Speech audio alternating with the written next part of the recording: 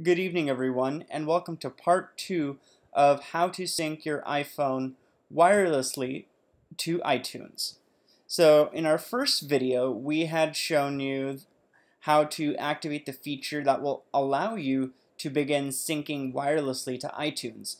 In this video, we're going to focus on how to actually do the procedure. So let's go ahead and begin this tutorial. The first thing that I want you to do is click on the gray settings icon. The next thing that I want you to do is to click on the tab that says General.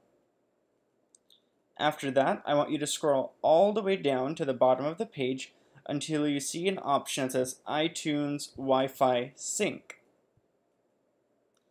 After you click on iTunes Wi-Fi Sync, all you have to do is click on the button that says Sync Now.